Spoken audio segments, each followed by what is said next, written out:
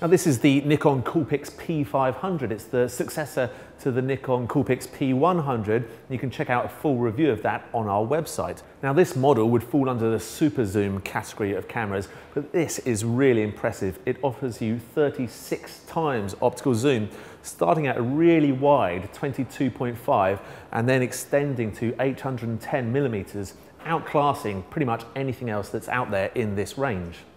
It's got a 12.1 megapixel CMOS sensor. Now that should be good for shooting in dim light conditions. It will also allow you to shoot HD video, full HD video at 1080p resolution, which is pretty handy.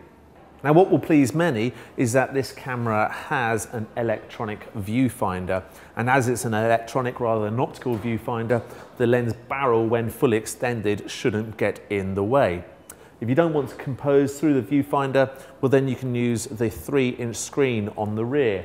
Now this can be angled slightly so you can shoot photos above your head or from low down on the ground. However, it can only be angled through a horizontal plane rather than a vertical plane like some models can. Now one thing I didn't mention about this model when shooting video is that it offers this alternative control of the zoom. There's the regular control here by your index finger on your right hand, but you've also got this setting here.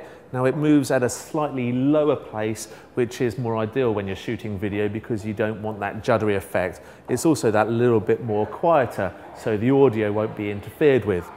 Also on this camera, there are stereo microphones at the top here for recording those clips.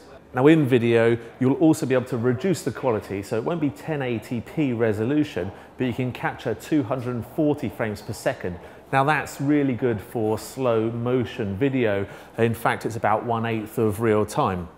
Now this camera is going to be launching in March for about £400, and when it does, we'll be buying it and putting it through its lab paces to see how it stacks up against the other super zooms that are out there. Now in the meantime, if you want more information on this model and other digital cameras that are launching this spring from Nikon, then go to our website at which.co.uk/cameras.